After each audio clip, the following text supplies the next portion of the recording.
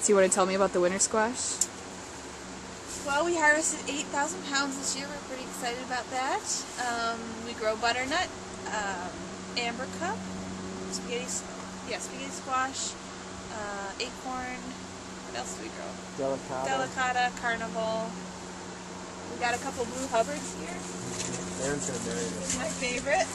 Oh my gosh! We're gonna have a big party with this one. Very nice.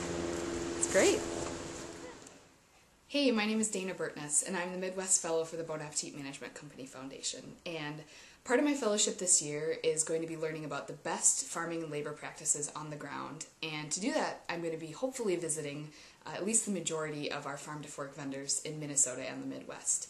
And I kicked off these farm visits by visiting Open Hands Farm, which is a 6-acre farm just outside of Northfield, Minnesota. And the owners and operators of this farm are Ben Johnson and Erin Doherty and their farm dog Cody. And Open Hands Farm is a CSA, a community supported agriculture farm.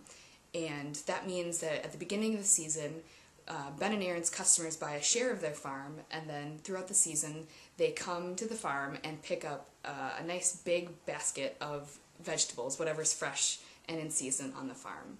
And the CSA sales make up about 50% of their sales, but then in addition to that, the Bon Appetit Cafe at St. Olaf College buys about a third of Open Hands Farm's produce.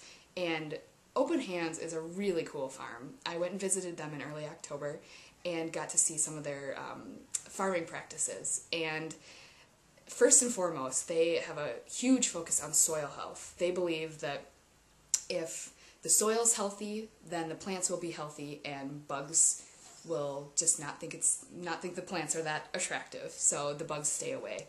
And for the few bugs that they do have, they plant beneficial habitat for insects that are predators for pests, like predatory wasps and ladybugs.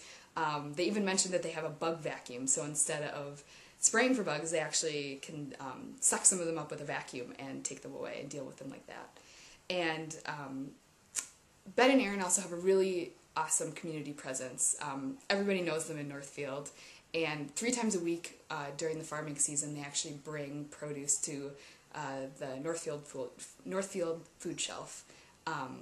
So like I said, I had a chance to visit them in early October, and I took some pictures and some video, and meet Ben, Erin, and farm dog Cody.